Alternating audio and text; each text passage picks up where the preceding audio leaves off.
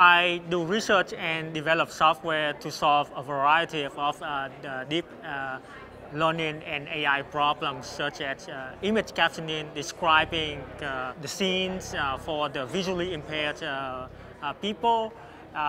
We also developed the technologies for embedding applications or for doing product search.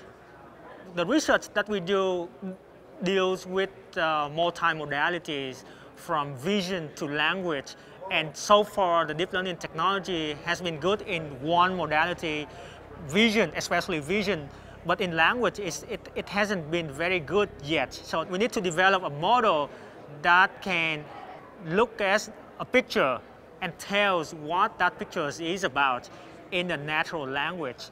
In particular, in computer vision, we use a deep residual network, a very deep network, to extract the different visual concepts, also extract different entities, information such as the people's name, the landmarks, and then we feed those information to a language model, which is also a deep neural network to generate the candidate captions.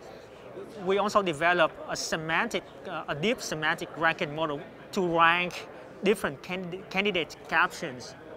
We used a customized version of Caffe to train our ResNet model. And we use our custom neural net implementation for the language model. Our technology has been used in a variety of applications at Microsoft. One comes to mind is an application for the blind people. So what we are developing is an app. It could be on a smart glass, or it could be on a phone where people record the scenes in front of them.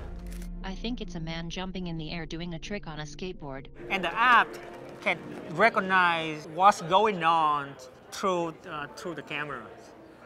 We have the state-of-the-art image caption model, but it's not satisfying yet. So we want to continue fine-tuning our model so that it is more usable